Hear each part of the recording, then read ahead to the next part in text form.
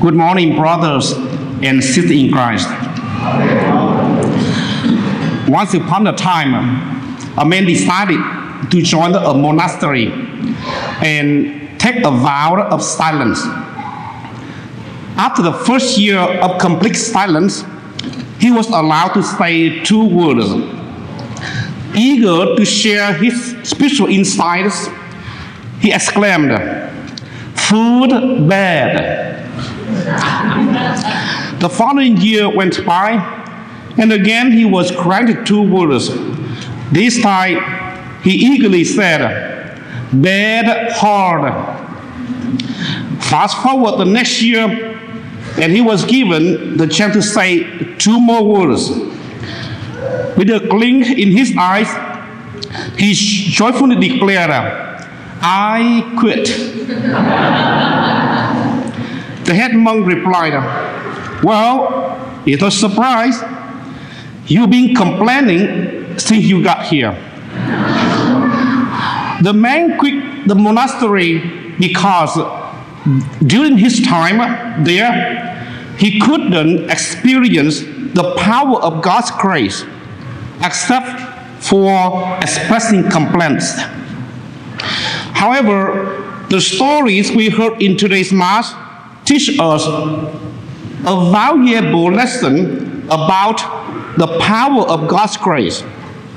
It shows us that no heart is too hard to be changed by God's grace. In fact, it can completely transform our lives. We are reminded of the conversion of Paul.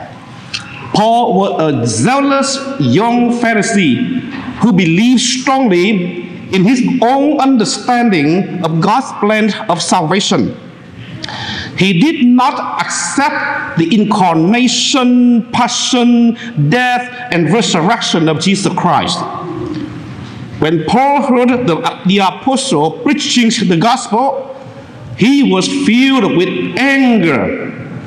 He considered their message to be blasphemy and made it in his mission to destroy this new religion.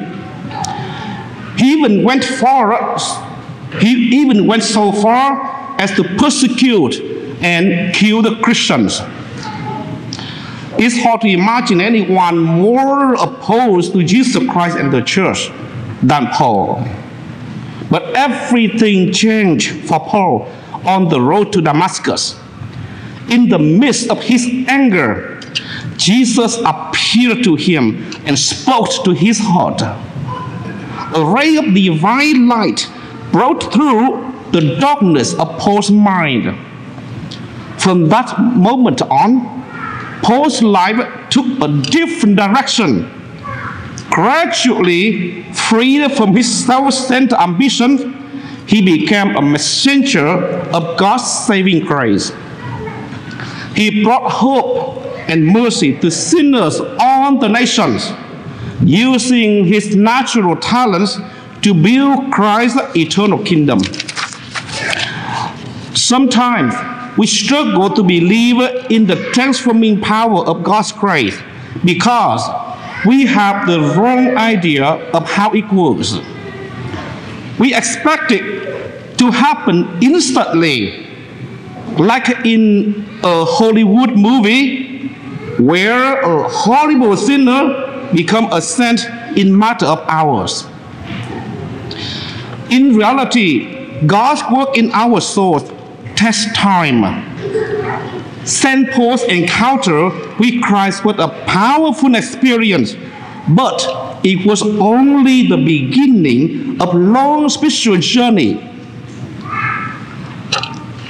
He spent years in prayer, silence, and Bible study before he received his missionary calling.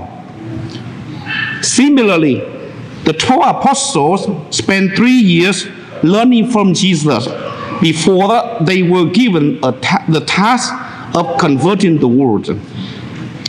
These examples show us that God's grace usually works gradually and requires our patience and perseverance. If we haven't experienced the transforming power of God's grace in our own lives, it may be because we haven't been open to it. God is always present and working, but we have the freedom to choose to pay attention or not. Just as Paul and the apostles responded positively to Christ's call, we too must be willing to follow him no matter the cost. In today's world, it's easy to prioritize worldly pursuits and find happiness in material possessions and popularity. But Paul reminds us that everything in this world will pass away. We must prioritize our friendship with Christ above all else and strive to know, love, and follow him every day. In doing so, we allow the transforming power of God's grace to work in our lives and in the lives of those around us. But our mission doesn't stop here. The transforming power of God's grace is a message of hope that many people are unaware of. They may see Christianity as the burdensome set of rules, or they may seek personal change and growth through secular means. As believers, we are privileged to know and believe in this message. Our faith is strengthened when we share it with others. We are called to be messengers and ambassadors of Christ.